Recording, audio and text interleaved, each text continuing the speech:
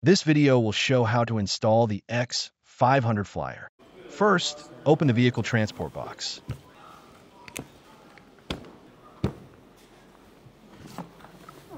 Remove the landing gear and install it in the bottom mounting port of the aircraft. Then remove the vehicle and place it on the ground. Deploy the airplane's front and rear booms in sequence. Deploy the front arm first, then the rear arm.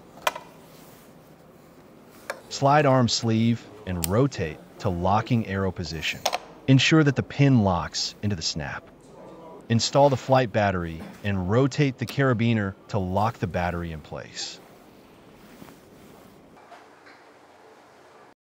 Installation of mounted devices.